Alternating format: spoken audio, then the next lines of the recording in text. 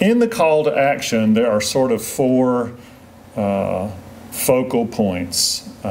New places for new people, leadership development, missional engagement, and justice and reconciliation. And in part, this is a way of simplifying the boards and agencies, but for me, it's also become a way of thinking about the church in a simple way. Some of you are familiar with the language of simple church. And so what we're primarily thinking about today is new places for new people. Now, I know that in our annual conference, a lot of women and men are appointed to places that they find disheartening or constraining or boring. Is that, anybody ever had that experience? Okay, you haven't, but maybe some of your friends have, and they've told you about it. But and so we get to these places, and they just don't call forth from us the passion that led us into this life in the first place. You know, we probably felt the call to ministry to make disciples. It was about the Great Commission. We felt a call to lead people to Christ, to make the church relevant in the world, to make a difference, and we find ourselves dying in a sea of what John was talking about, the denominationalism, the discipline, the committees, the grind. I think what John and I and Nancy and Amy and others, our contribution in part to all this is to really try to create a culture which is to say a part of that is your work, but not all of it. That a part of our essential work, wherever we are, is to help create new places for new people. And that can happen wherever you are. One day I was doing my work this fall, and I met with two different people in this district that happened to be on the same day. And one was Alan Mears and Chuck Wilson, and they are engaged in a pretty large-scale new church plant, which is essential for our denomination. And a lot of this is that we aren't talking about either or, it's both and. And then later that day, I met with a woman, a very gifted clergy woman who serves 4 churches. And she told me about the smallest of those churches that when she got there had 10 in worship. And now it has 24 in worship. And that there's a Bible study at the subway. And the subway is the only public space in that community. You know, it's the only public space. And there's a Bible study that she leads that has 6 people and 4 are not in the church. And that's a new place for new people. And what God was teaching me that day was it can happen in the biggest venues and it can happen in the smallest venues. And so I shared that to say, wherever you are, you can start a new place for new people. Now, what I love about what Elaine Heath is doing is that she's giving us a way to do that. And I think it is a way that's Methodist. It's a way that taps into our DNA. It gives us a rule of life. It helps us inwardly, spiritually. She relates it to the membership vows we take as Methodists, but it also puts us in connection to the poor.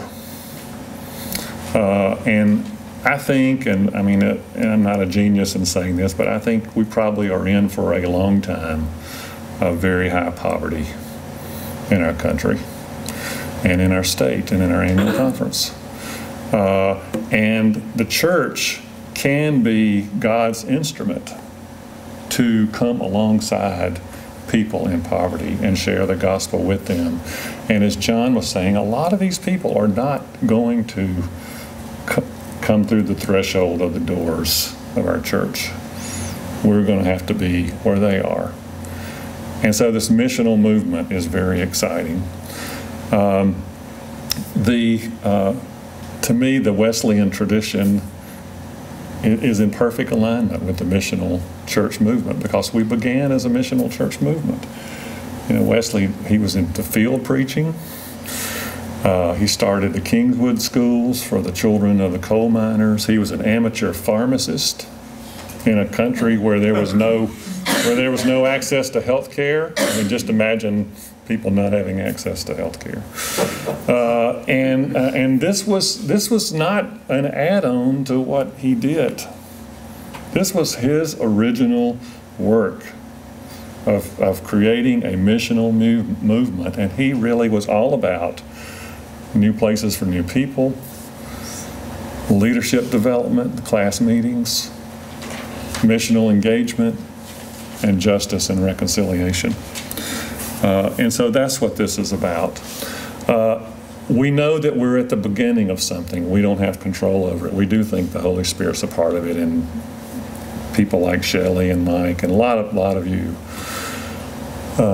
But we also know that when you're creating something, how you create it tends to be what it becomes. And so a key part of this really is leadership development, the second piece. Nancy and I have heard a guy named Dave Ferguson speak, and he talks a lot about replication, which is really making disciples. Replication, which is identifying new leaders. What if every clergy person in our annual conference had the commission in the coming year to develop one new leader, disciple one new person?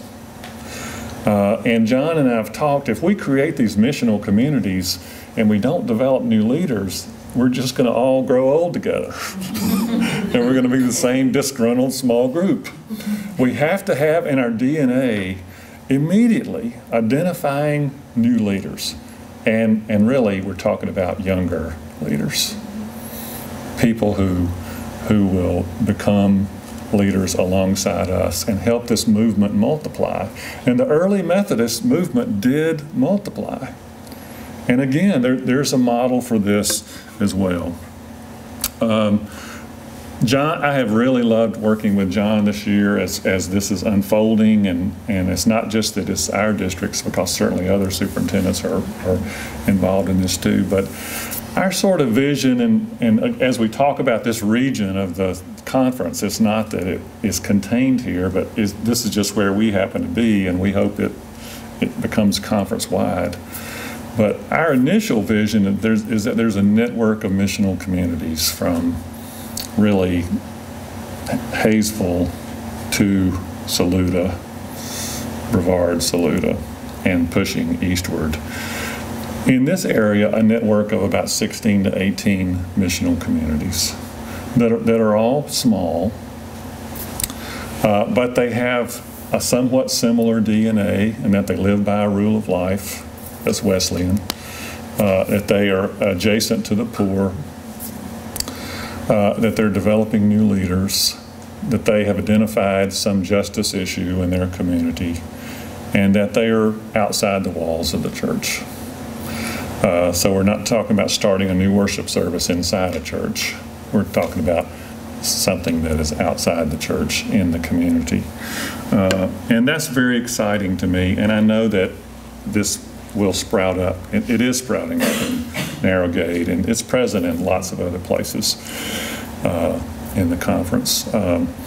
Sunday morning I went to River of Life where Wayner is. He serves Bryson City, and he serves River of Life, which is a new place for new people. And there were people there.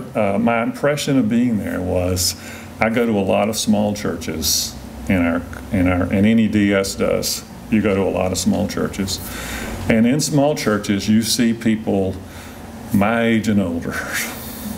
In some cases, everybody you meet is retired. They'll tell you that, we're all retired. And so it's only a one-generation church. It's interesting that when you get to these new places for new people, I'm the oldest person. and it's like everybody's kind of owned down. And you notice that they're much more casual. They're much more edgy sometimes.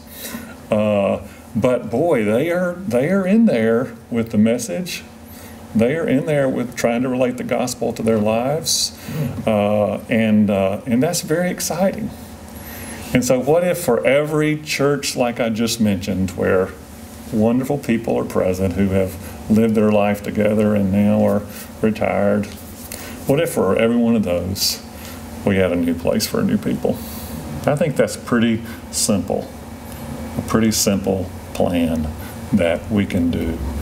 And I'm really grateful to Elaine Heath, who really is our mentor in all this. And if any of you have not met her, I hope you will. She's going to speak at annual conference next year. She's going to, Jane Woods said she's going to speak at the Congress for Evangelism. She's going to speak to the Thriving Rural Communities gathering at Myrtle Beach.